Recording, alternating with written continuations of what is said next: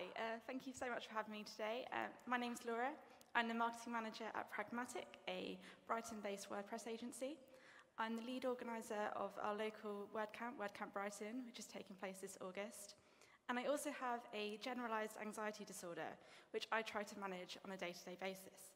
So today, I'm going to be sharing with you 4 tips for how you can help yourself, and 4 tips of what your employer can do to help you. But before I get into that, I thought it would be useful to try and explain what anxiety actually is. If you don't suffer with it, and even if you do, it can be pretty hard to understand. It's often banded around as just worry or stress, and whilst those do come into it, it doesn't really touch upon what it really feels like. This is a personal favourite description of mine. You know when you're leaning back on a chair and you lean a little too far back and you anticipate going down and you're scared? Yeah, that. But you never actually go down. Anxiety is a constant, and it doesn't matter how seemingly big or little the worries and concerns going through your head are, anxiety can treat them exactly the same. So for example, if I think I've left the oven on at home all day, that can inflict the same amount of anxiety as standing on a stage like this and talking to you guys. There are dozens and dozens of symptoms of anxiety, ranging from headaches, severe stomach pain, and full-blown panic attacks. And last year, my symptoms got so bad that I was signed off work for 4 weeks. I wasn't sleeping, and panic attacks were becoming a daily occurrence. Now, I love my job, so I wasn't that happy about this when the doctor told me I couldn't go in for 4 weeks. So I spent the first week of my 4 weeks off doing as much as I possibly could.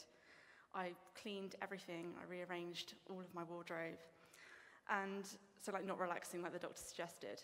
So when it came to week 2, this happened. So if you can't read this, it says, Mona is really anxious because she can't find a reason to be really anxious at the moment. Now, this makes no sense, but it really does happen, and it is up there with feeling anxious about the fact that you're anxious. Like, what is that about? But yeah, it's a really horrible feeling, and this was a bit of a turning point for me, as I realised that having 4 weeks off work to binge watch all the Netflix series I could ever hope for is all well and good, but that isn't going to help me in the long run. So these are a few of the things that I've done to help myself. As the name would suggest, a worry diary is a journal in which you log all your worries in real time, and you give them a rating between 1 and 10, depending on how anxious they make you feel. Then on a weekly basis, I'll go through and review this, and starting with the most severe, try and map out some practical ways I can make that activity or task a lot easier for myself. This is a real excerpt from my worry diary, which is travelling by train. As you can see, I've broken this down into exactly what about travelling by train makes me anxious. And this is like an 8 out of 10 on the anxiety-ometer for me.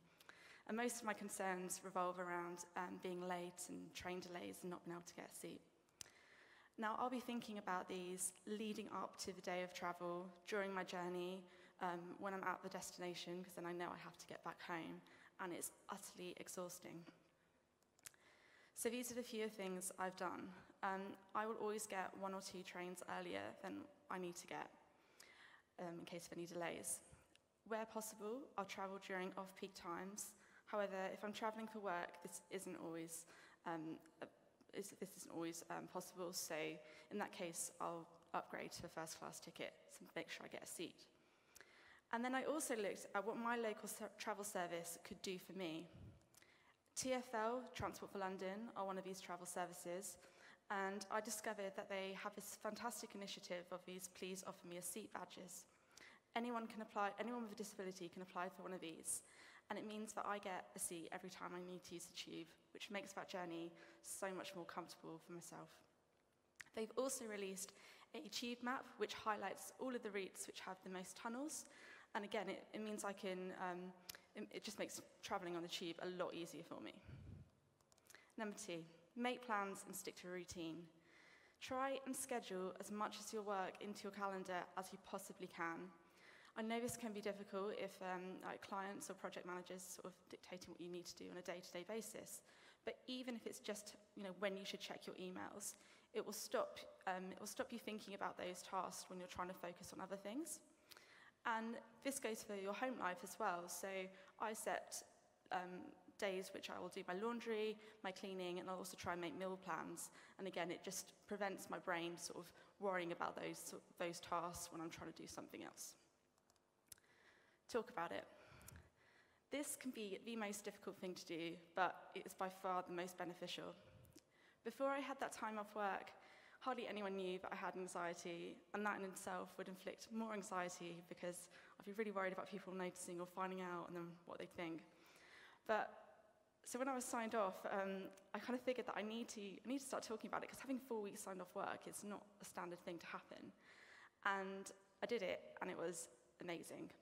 Slowly but surely, I started opening up to friends, families, and colleagues.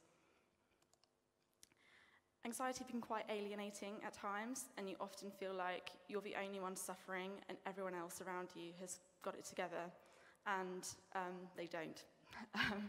When I was chatting to people about this, loads of people were like, oh, I have anxiety too, and I had no idea. It shouldn't have really been a surprise to me. 60 million people in the EU are affected by anxiety every year. So the only crazy thing is that we're not talking about it more. And finally, be kind to yourself. You'll have good days and you'll have bad days, but it is totally okay to not be okay. It's just a sign that you need to spend more time doing something for yourself and give yourself a break. Now, how your employer can help you. Under the Equality Act, there's legal duty on employers to make reasonable adjustments for employees with a disability. And if you have a mental health condition, you do have a disability. This is the case for all countries within the EU.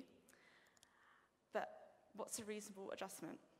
It's defined as an alteration an employer can make to make sure that employees with a disability are not at a disadvantage to others. So this will vary from workplace to workplace. But these are a few things that I think are pretty easy for most workplaces to implement. Flexible working. 9 to 5 doesn't work for everyone. Allowing an employee to come in an hour earlier or an hour later can make the world of difference. It might mean that they miss that horrible rush hour commute that really stresses them out. It could mean that they could attend a meditation session or even just get an extra hour's sleep. And similarly, the office environment can be too much for people. So giving someone the option to work at home when they need to may prevent them from having to take a day off sick. Keep a nice working environment. Generally, small, cluttered spaces really heighten the symptoms of anxiety. So try and keep your workplace as open plan and clear as possible. If that isn't possible, maybe say to your employees that they can use a co-working space or work from home if that's a better environment for them. Promote a healthy work-life balance. Don't put pressure on people to put in extra hours. Make sure they leave on time, they take their holiday, and don't message them when they're not supposed to be at work. Yes, sometimes urgent requirements will come up, but maybe offer your employees some extra time off to compensate. And you can help yourself in these situations too. Turn off your Slack, turn off your emails, and say no when you need to. And finally, listen. Take the time to listen to your employees if they've come up to you with a worry or concern. It may seem trivial to you, but it obviously isn't for them, otherwise they wouldn't have made the effort to speak to you. A fractured mind can be just as serious as a fractured leg, so do whatever you can to help. And finally, there's some really good resources that I've found useful. I'll be sharing my slides after this talk, so if you want to check them out, I'd recommend it. And I'd now welcome any questions you might have. Thank you. Thank you, Laura. Do we have any questions? Anyone on the mics? All right. I have a question. So I imagine people might want to talk to you about this. Yes. Are you going to be around here to the rest of the day? Yeah, definitely. I'm going to be busy for the next sort of 45 minutes, half an hour or so up in the media room. But after that, please do come and find me. I'll try and make myself available in the sort of main sponsorship area near the cool Google networking place. So yeah, come and grab me. I'm more than happy to talk about any of the things covered in my slides.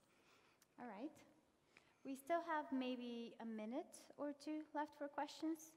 I actually have another question. What of the things that you recommended right now has made the most impact in your kind of battle with anxiety? I think talking about it, definitely. It was, really scary at first, and you kind of feel like you're sort of exposing yourself as being weak or something, but that's really not the case. And everyone I've spoken to has been super, super supportive and lovely, and now, it just makes general life easier, as sometimes if I'd be feeling anxious about even going out with friends, I might make an excuse up and, be like, oh, I'm really sick. And actually, I was just feeling anxious. So meaning I don't have to, lie and cover it up is been a massive weight lifted. That's the best thing. Talk about it. All right. Thank you so much, Laura. Thank you.